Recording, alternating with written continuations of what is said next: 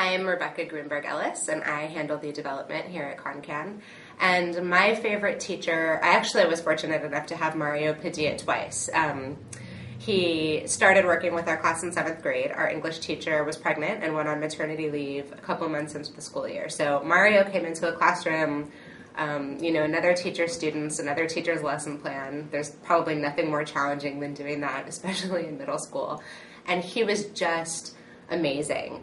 He came in and sort of picked up right where she had left off, but brought his own energy and enthusiasm and creativity and really just pushed us to be really excellent students, always expected a lot from us, asked us to expect a lot of ourselves, and it was fantastic. And obviously he did well because the school brought him back in 10th grade for English, and he, I think, had a background in university teaching, so he sort of just didn't compromise what he expected out of high schoolers. And I remember at one point we were writing paper, and it was a big term paper. A big part of our overall grade depended on our grade on this essay about the poets of the Romance era.